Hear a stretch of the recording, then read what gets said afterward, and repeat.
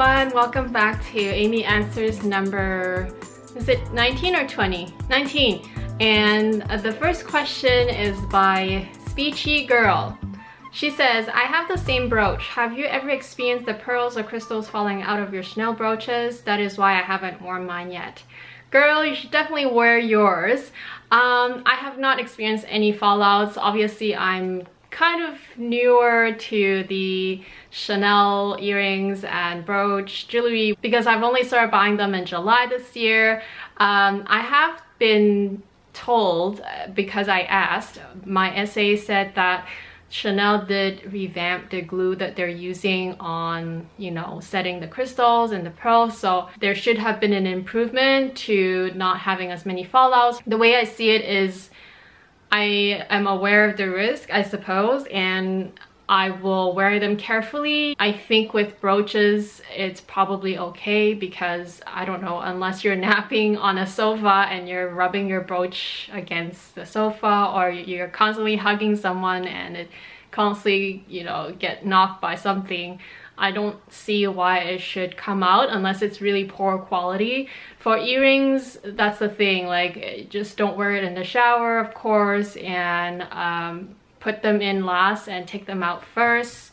Try not to sleep on it, whatnot, and all those things all those things really help. And if they do fall out, then just bring it into your Chanel store. I think that is the reason, that is more so the reason why you should really wear them, because if you don't, then you don't know if it will fall out. If there was a defect or there was, you know, unstable setting, then they will fall out more quickly. If you wear them, then you can get them fixed more, you know, faster, and you will likely not get charged for getting them fixed early because they're still new. If you wait too long and then something happens down the road, they might not have the spare parts anymore, and they might not even, you know, allow free repair and whatnot. So I say wear them and just enjoy them, and if anything happens, then you deal with it then. Susie, do you have a lot of wear and tear on your gold hardware of your bandouliere strap, where the bandouliere strap is connected on the Speedy B? I already have some wear only after 4 months. So I'm not sure how often you wear yours. I don't know if you wear yours on the daily basis. I definitely don't wear mine as often as I probably should. I actually haven't worn it yet since quite a few months. I don't know if you can see the underside of this. There's maybe like a little darker spot, but that's so minor. It literally, like, you probably won't even see it unless you examine it. My D-ring looks fine. I mean, it may just look like a tad darker than everywhere else, but that's normal because there's metal on metal contact. There's some like hint of gray also on the clasp. This is my Pochette Metis, by the way. So it's just normal wear. Like I said, if it's black, bring it in, but if it's just like a, I don't know if you can see it, it's really hard to capture on camera, but you can see that there's a little bit of grayish.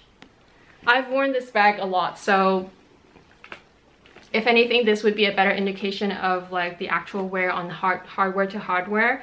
My Speedy, not so much. I would say unless it's like black, because I have heard that some people actually see their D-rings completely black, and that's probably not normal. And I have heard that people just bring it back and they get, you know, theirs fixed or exchanged. Leah Ang, can you make suggestions as to if I should go with the Pochette Metis or the Neverfull in red or rose ballerine on my birthday this coming September?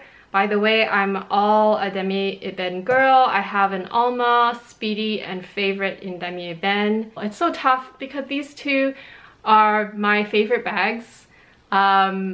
Like I said, Pochette Metis has always been my top favorite, like, holy grail bag from my collection, because I just love how easy and like the compartments inside just make sense. They just really work for me. The only thing that's making me a little sad right now and frustrated sometimes, it's the wear on the side where the flap and strap and the hardware touches.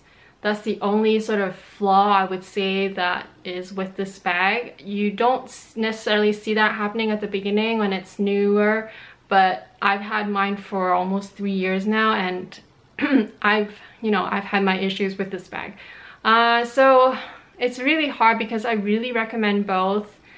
I would say if you have, if you know that you don't want to deal with any glazing issues, I say avoid the Pochette Metis. Rose Ballerine or red, they're both really great colors. I personally prefer the red because I'm not so much of a pink girl.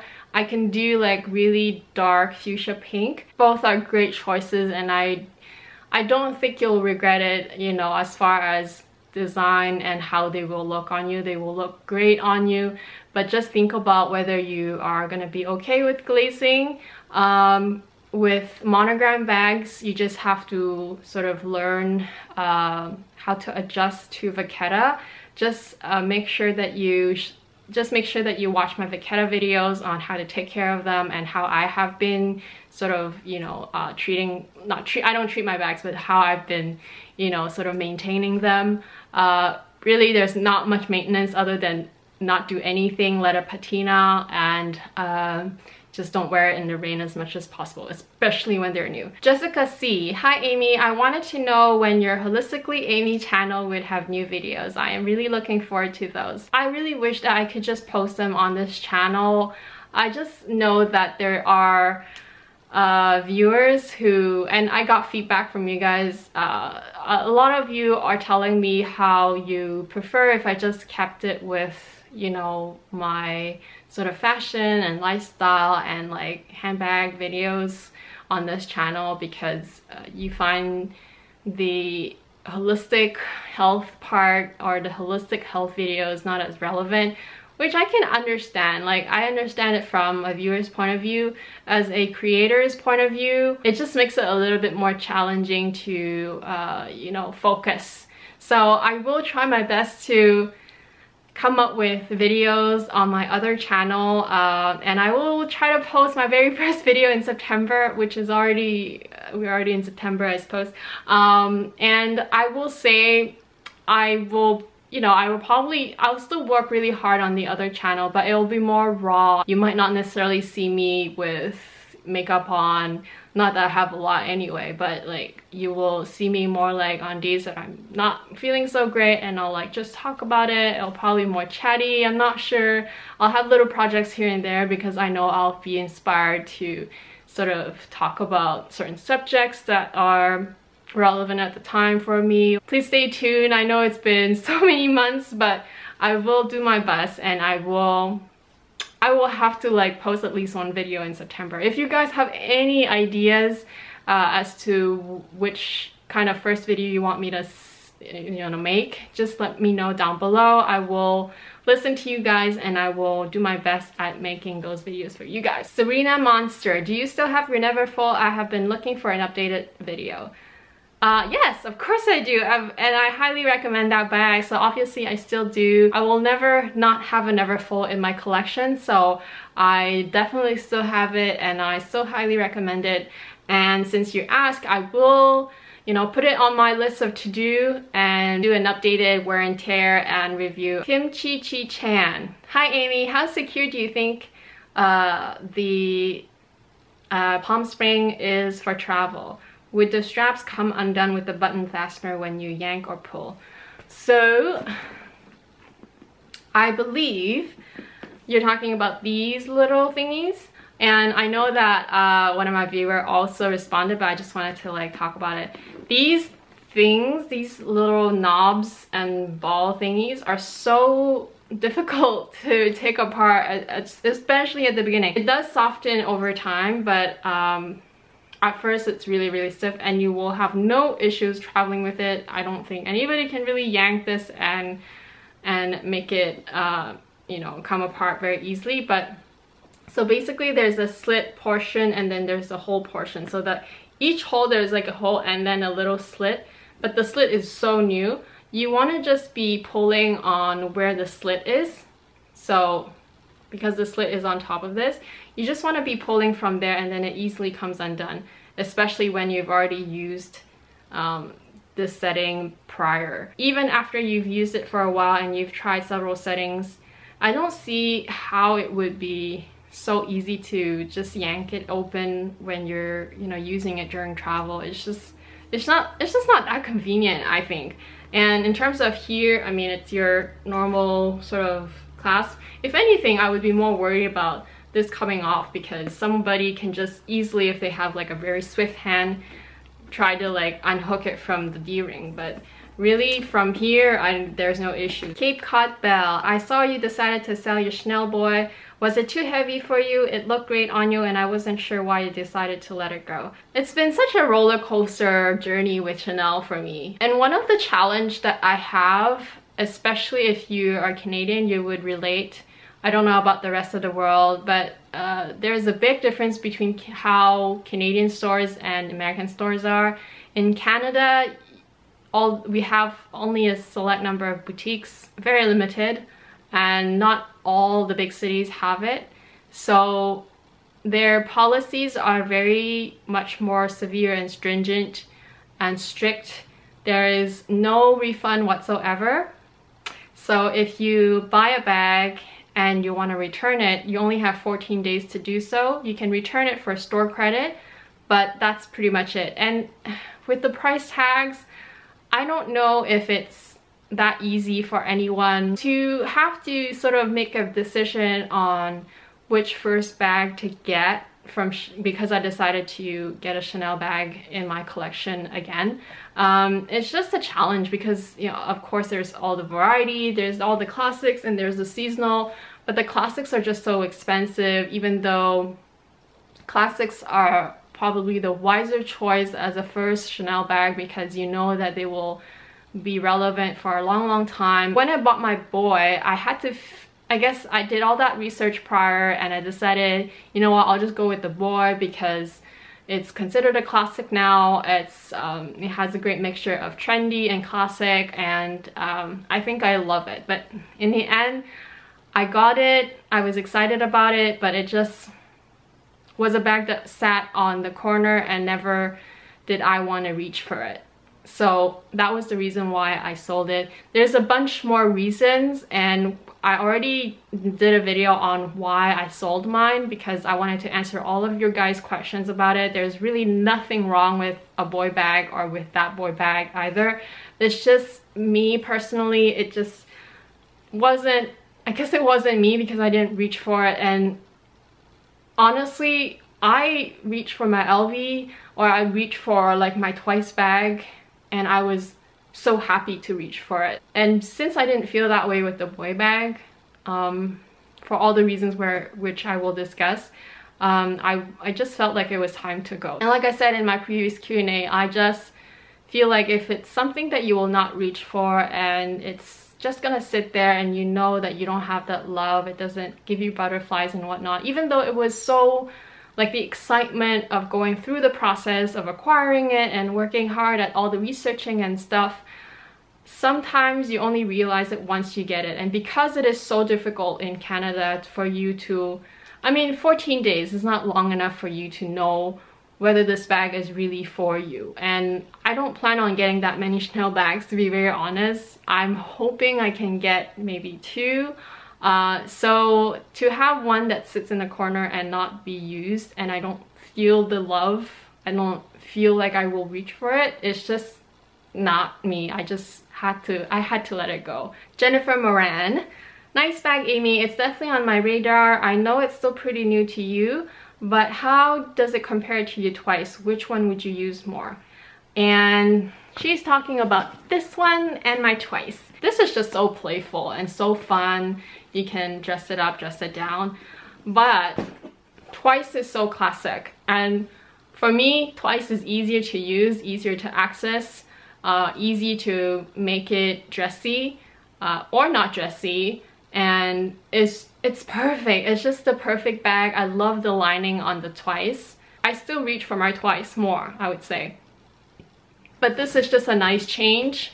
And since I have it now, I can rotate and not use up my twice so much. Not that there's any wear on my twice. There's literally no wear on my twice other than the leather, you know, giving a little bit more, you know, it's a little bit more softer, not as hard as before. The leather is amazing on my twice, by the way.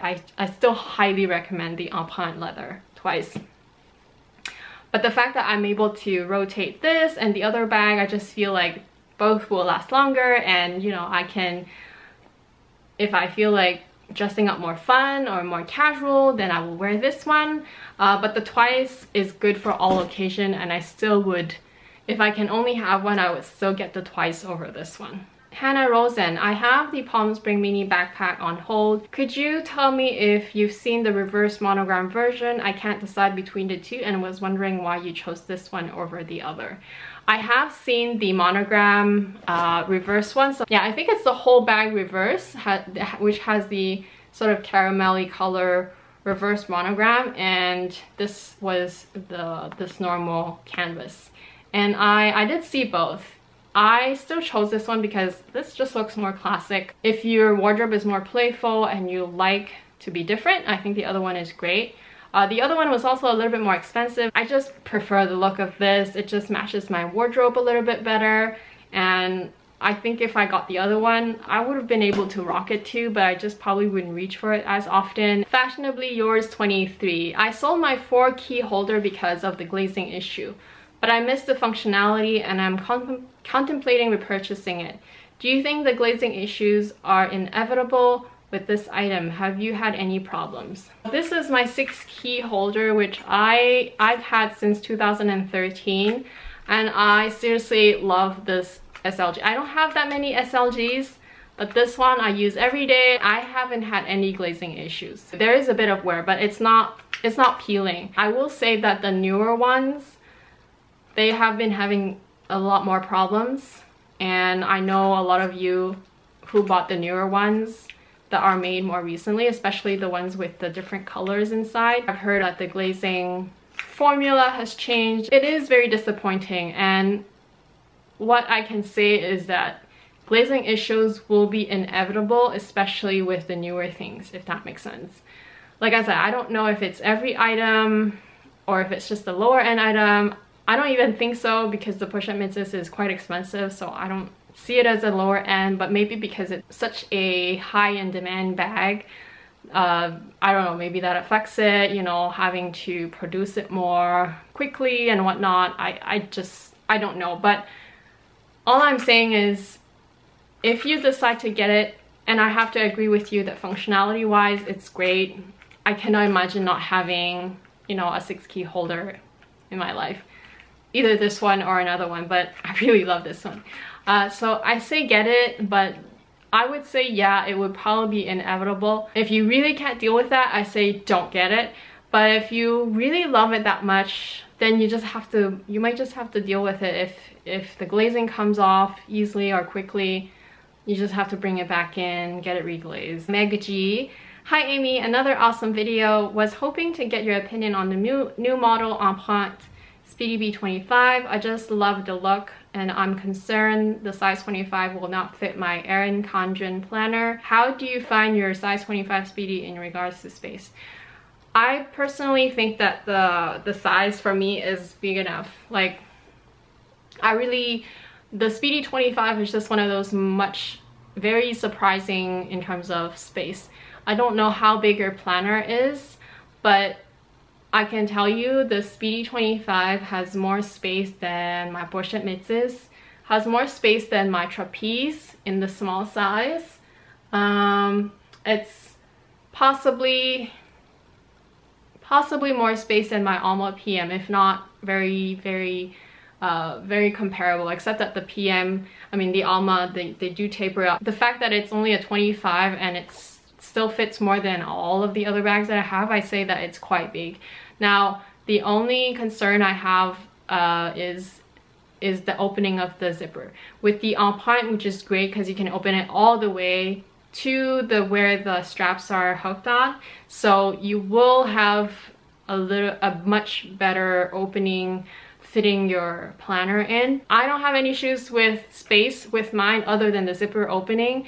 I think if you're really worried, then maybe go with the 30. I do love the size 25 though, because it's just a great all-around size. I know I can fit my scarf inside, my flat Neverfull pouch, and just all my SLGs, including my Emily wallet. So I know it will fit all that, and I know I will fit my the medium size planner, which is this one. This is the size, comparable to the Agenda from Louis Vuitton, and I know this will fit very easily. So I say go for it. I think the new Empreinte Speedy is very beautiful. I like that it has a side pocket. I always find that very useful because you don't have to keep opening your bag just to reach for your phone or like your bus ticket and whatnot. So I do love that feature. One last sort of inquiry on Instagram, I believe, that's why I almost forget,